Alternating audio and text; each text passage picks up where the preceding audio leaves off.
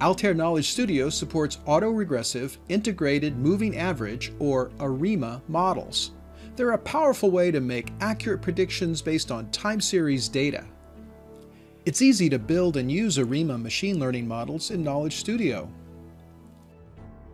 We have imported a dataset of airline passenger data and connected an ARIMA node to the dataset. To review the model node, right-click on the ARIMA node and select Modify. This window allows users to select the column containing the time index variable we wish to use and the column being forecast, passengers in our example. This ARIMA wizard has three sections: diagnostic plots, ARIMA parameters, and data partitioning. Diagnostic plots help users understand their data and decide how to configure the ARIMA model. The ARIMA parameters section is where the user builds the actual model.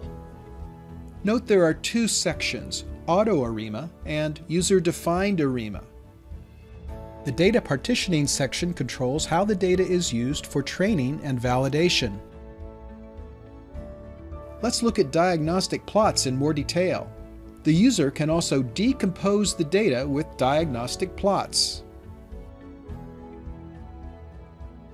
Auto ARIMA estimates parameter values by searching across the grid, building multiple models, and selecting the best model based on an evaluation criterion. Users enter minimum and maximum values for the grid, that is, where to start and end the search. Users can also enter the values for ARIMA parameters manually to build a model. The ARIMA wizard also helps the user transform the data if required. For example, sometimes users may prefer to apply a log transform. With a single click, users can compare the transformed data with the observed data. As we can see in the data partitioning section, we have used 20% of the data to validate our model and 80% to build our model. Knowledge Studio generates Python code automatically based on user inputs. Users can copy this code to other systems and modify it as needed. At this point, users can run the model or cancel and review the results.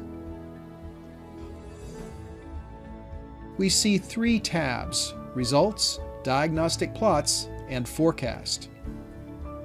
The Results tab displays a summary, including the variable used for forecasting, the number of steps being forecasted, the actual model itself, and standard metrics for evaluating the model.